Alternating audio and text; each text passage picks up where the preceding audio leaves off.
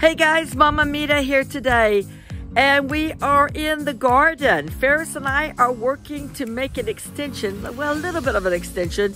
We have some little bit of space that we want to use some buckets, some, like, you know, the Home Depot, the Lowe's type of buckets. And so we're working on that to plant the tomatoes that we have. Well, we have 2 tomatoes, but we got to go get some more. But we're going to be planting some tomatoes in these Home Depot buckets and or Lowe's buckets today. And they're going to be like placed around the front part of the RV, so that way they'll get full sun and stuff. So that's what we're doing. So I'm going to flip the camera around so you guys can see what's going on. Okay, so there we go. We got our hard-working Mr. Feras out here today. He is drilling holes in the bottom of these Lowe's buckets for Grandma, and so that we can plant these tomato plants in them. I got 2 for my birthday and Mother's Day. They're black, well, they're chocolate tomatoes, and they are so delicious. And so I decided that that's what we wanted because the grandkids love tomatoes. And so I thought, well, this would be nice if we have about, say, maybe 10 to 15 buckets of tomatoes, then we'll have enough tomatoes for the whole family for the summer and stuff.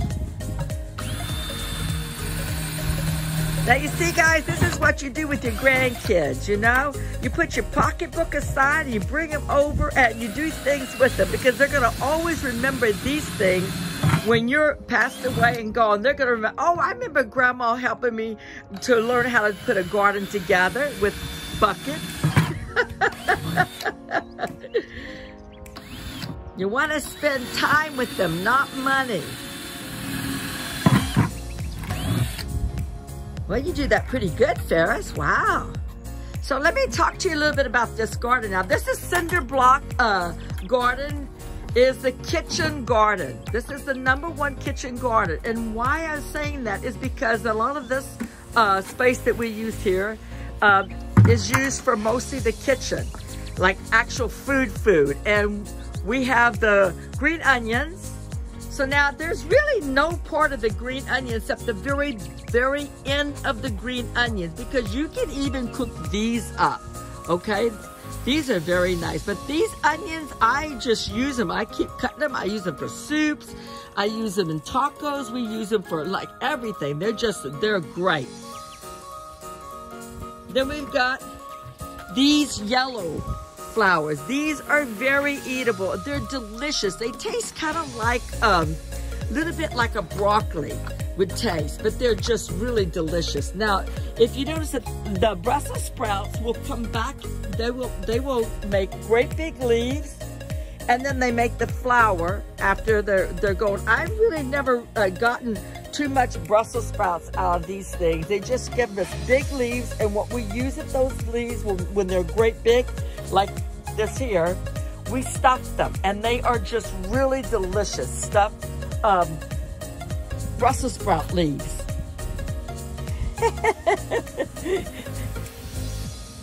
Then this here's some parsley,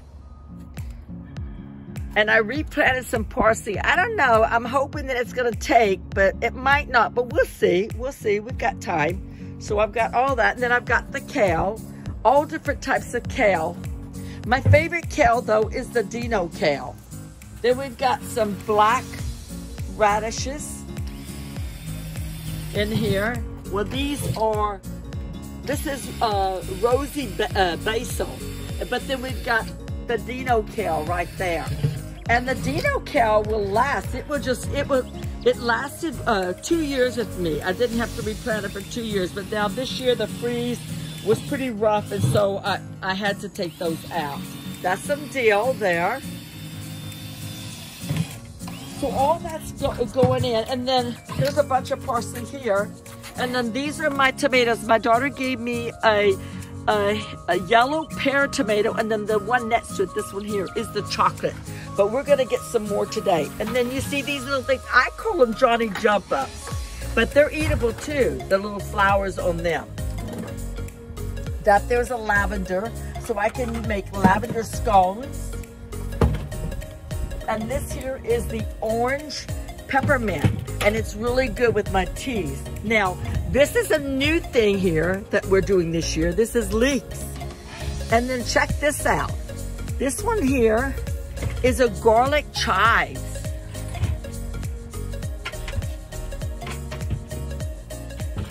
And there's some more green onions. Lots of green onions, lots of parsley there.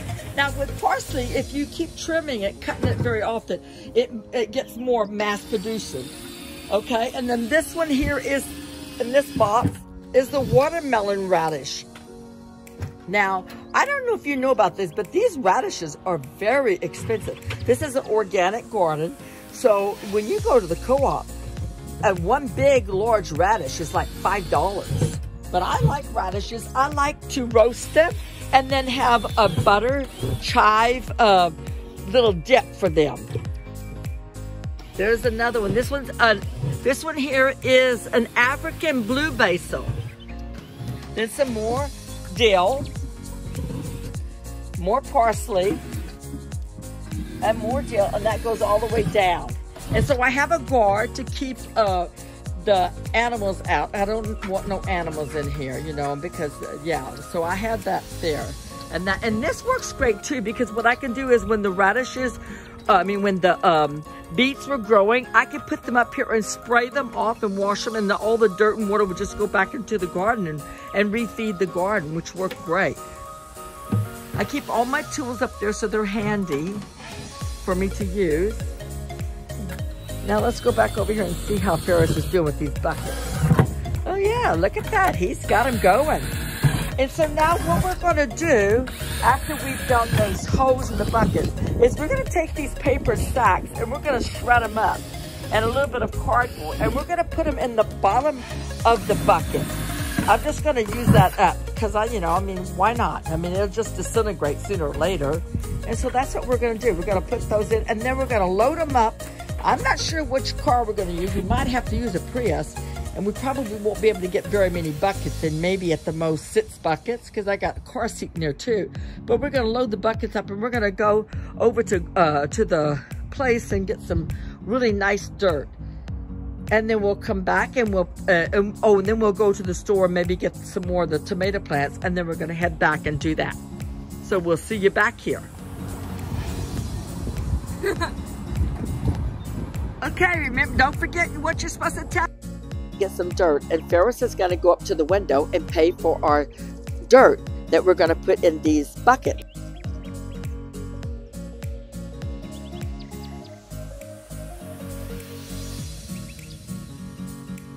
Our 6 loads buckets and our shovel. Goodness, this is going to be interesting. And what we did is we put some paper sacks, grocery bags. We put them in there to kind of cover the holes so that the dirt wouldn't out and everything. But we put that in there, and that will just be like act as compost for us. It'll break down. Trust me, it'll break down later. There's another one. So we did all 6 buckets. We did that to it. It's for kids not to be shy, because you force them to go out and talk to people and listen to the instructions and stuff, and then get the money. Make sure you make sure that you count the change back, that you got the right amount, that you don't get gypped, because you never know, You'd be surprised how you get ripped off at the grocery store because you don't check your bill. So here we go. Let's see what he's got. What do you got to say, Feras? What did she say? She remembered you. She what? She remembered me? Well, of course she remembers me, because Grandma can't hear with the flip. So how much did it cost you? That's your change back? Yeah, 1978. Wow, that's kind of expensive. Well, maybe it's better. Well, it's good dirt, so maybe it's better than, than what we had before. I don't know. That seems kind of high, though. But anyway, we'll see. Okay, so let's get the shoveling that dirt. Let me get the shovel out. So Feras, what you're going to do is you're just going to very carefully and try not to get the dirt all around the buckets. If you're going to stick it in there like that, and then you're going to load it up into the buckets, and try not to spill it where it's all over the place, because then the bulldozer has to come back out and clean up our mess. All right, so there you go. So you see, this is a good exercise for children to do. Feras likes doing this stuff.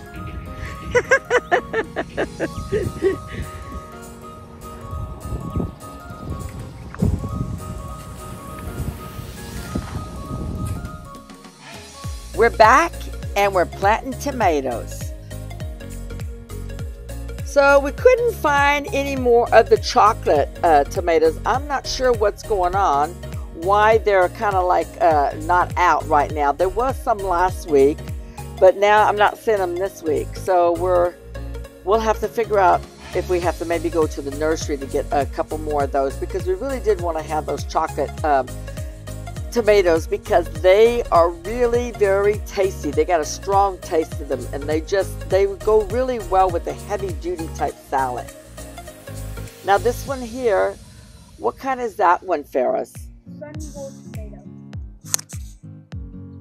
Sun gold tomato. Okay, that one is the sun gold.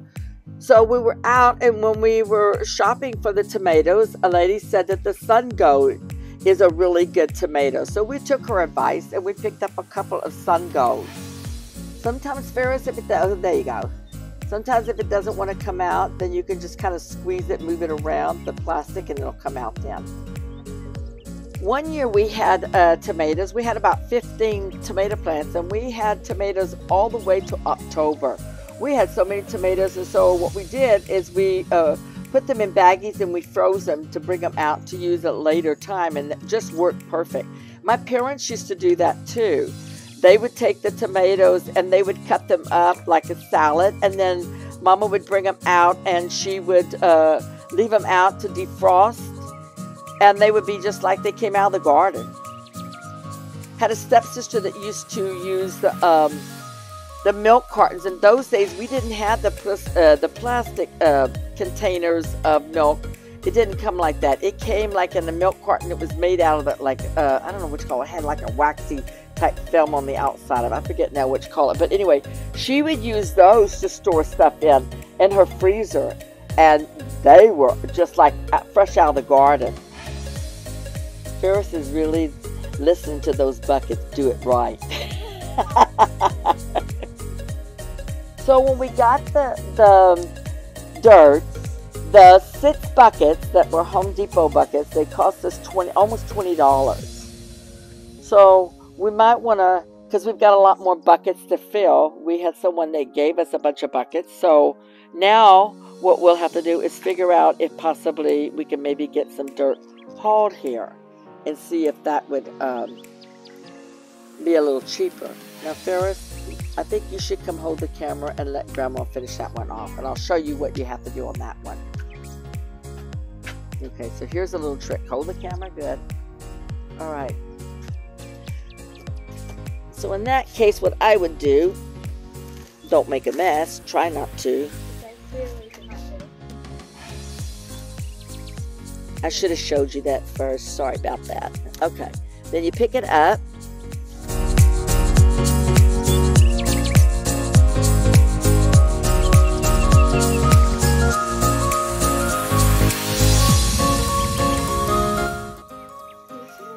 We tried to get our money's worth out of these buckets of dirt, right, Feras? When we were packing the shovel down on it.